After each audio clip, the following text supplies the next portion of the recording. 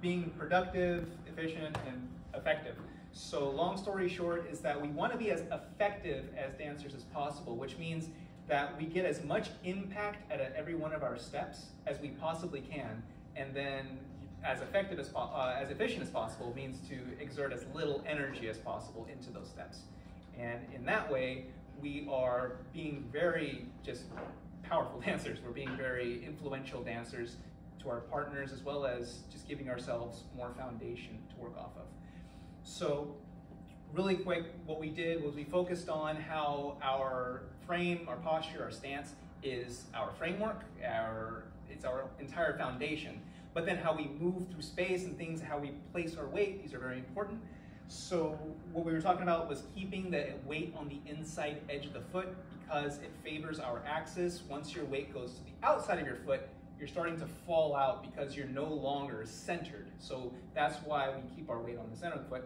We also want to keep the weight more towards the ball of the foot for the same reason, which is we can keep our axis a little bit more forward. Our center of gravity is a little bit more contained here. If our weight is on our heel, again, same thing with the edge of our foot. We're just kind of falling out of axis. So these are very important tools. And remember, we never get away with a bad step in tango. You're either making up for it with the next steps, or you're gonna have to collect and start all over again. So the key is to make every one of your steps count in such a way that every step that comes after it will be nice and ready to go. So the way that we did this, we just did 2 steps to demonstrate this, but it'll carry on into every other step that you do as long as you maintain these principles. So when you're here and we place our weight to our right foot, we just did a salida side step here, and when I arrive, notice the flexion in the knee, I arrive completely based on this and I'm ready to take a forward step.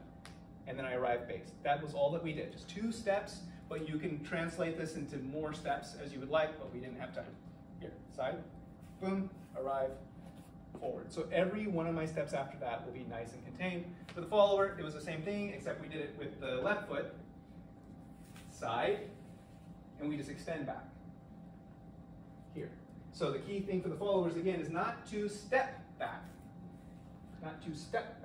but rather to extend back.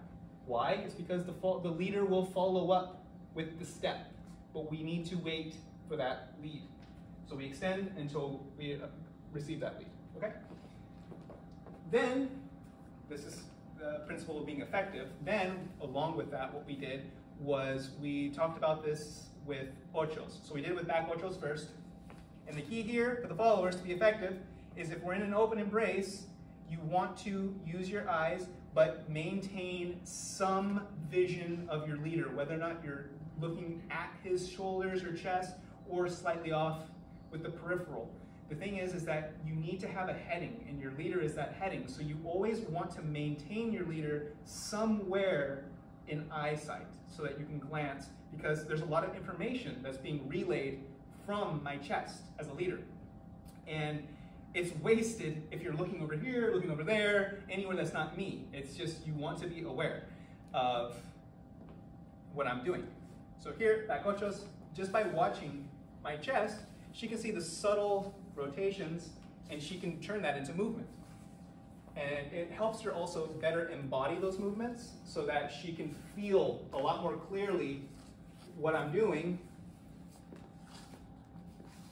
with the assistance of her eyes. We don't want to rely on them. They're a powerful tool, but they can also be a powerful tool in the wrong direction too if you're not using them properly.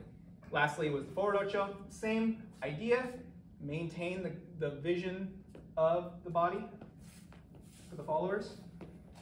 Forward ocho, and we'll maintain.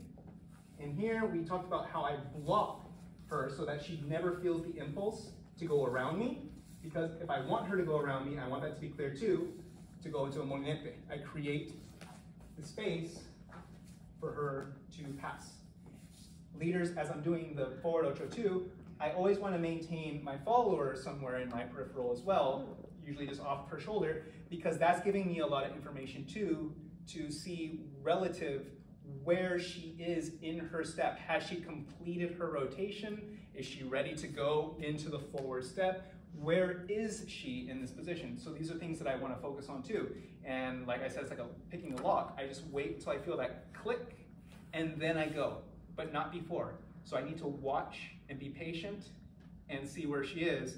And then when she's ready, I don't take her for the step, I accompany her through the step. I take the step that she's going to take.